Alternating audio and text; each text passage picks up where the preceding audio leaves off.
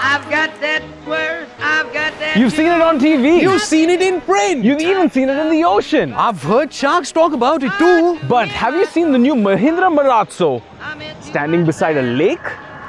Welcome then folks to PowerDrift, where we show you a Marazzo Standing beside a lake like you've never seen before. A Marazzo standing beside a lake like you've never seen before? That's right. And remember folks, you've seen it here first.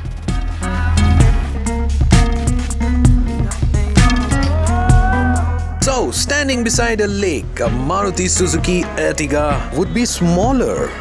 As you see, a Toyota Innova would be bigger. A Marazzo standing beside a lake is slicker. It is designed by Ferrari designers during their lunch break. That's what the design by Pininfarina means when you see it on TV or read it in newspapers. The Marazzo has been developed in America at a cost of $200 million.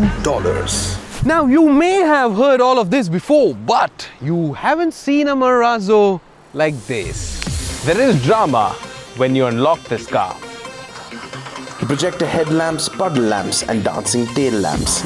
Purple motif give you the warmest welcome this side of 14 lakh rupees.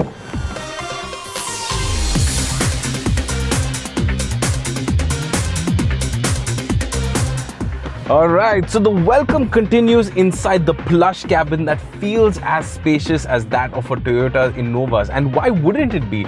Because the wheelbase of the Marazzo is actually longer than that of the Toyota Innova's by 10 millimeters. The seating position is commanding, the visibility all around is great, and the rear view mirrors are huge. The stubby gear lever here, by the way, will feel really nice to hold in the hand, you shall agree. And well, it seems like it's from the Honda CR-V. You got a decently sized touchscreen infotainment system here, which when you touch vibrates, which means it's got haptic feedback. It also comes with Android Auto and a roof-mounted surround cool AC that can direct or diffuse air. There's just so much to do back here. And there'll be much more to be done, because out here in the second row, I'm personally loving the comfortable, supportive captain's seats. But if these are too economy for you, well then fret not, because there is a DC lounge kit straight from the factory that will be coming along to turn the entire Marazzo experience into a first-class one. Whoa, it indeed is quite spacious back here. You were right. Also, the Marazzo's got cruise control and Infinity AMOLED display with no notch. It's got a Snapdragon 845 processor and 8GB RAM as well. What are you talking about? I'm talking about the Vivo Nex, of course, and how they can win it right here on PowerDrift. Well, all you have to do is simply like this video, subscribe to us on YouTube, and head on over to our Instagram page, follow us there, and one lucky follower will win this brand spanking new phone to up their Instagram game. Simple. Alright then, let's get moving. Absolutely. Let's take off. Alright Captain, I've got my seatbelt on, my handrest down, window shades pulled up, seat back upright. Let's take off. Houston, we have a problem. I can't find the engine start button. Well, the car gets no engine start button. Here, the keys, do it the old-fashioned way. Oh, okay. I'm ready to go, but it's just not taking off.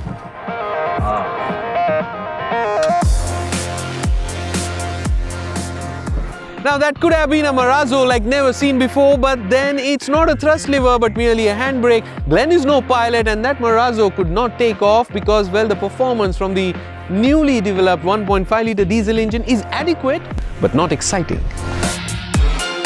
If you want to squeeze more performance, you will have to constantly work this close ratio 6-speed transmission, which isn't really a problem because shifting in this car is as slick as it gets.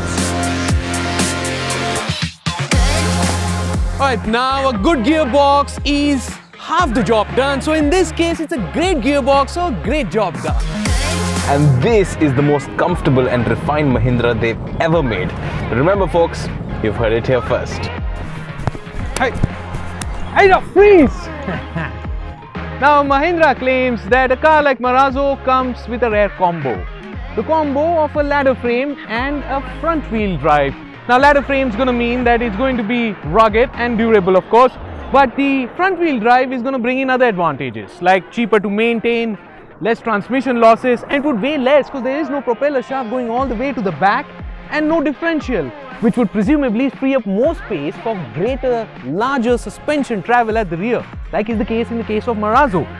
And if we are talking of suspension, then I shall have you know that the ride quality here is stupendous, and the suspension also comes with a few aluminium components if that tickles your fancy. Which means good handling and not a lot of body roll, which is something that you haven't really seen in a Mahindra before. It also comes with disc brakes all around. I guess you were enjoying the Marazzo a little too much, but lest someone thinks that we are being biased here, let's talk of what's bad. Well, what you see is what is good, but what you don't see is what is bad. For example, the lower half of the dash that you can't see isn't finished off nicely. The steering column is exposed and the plastic feels like it's cut by a knife.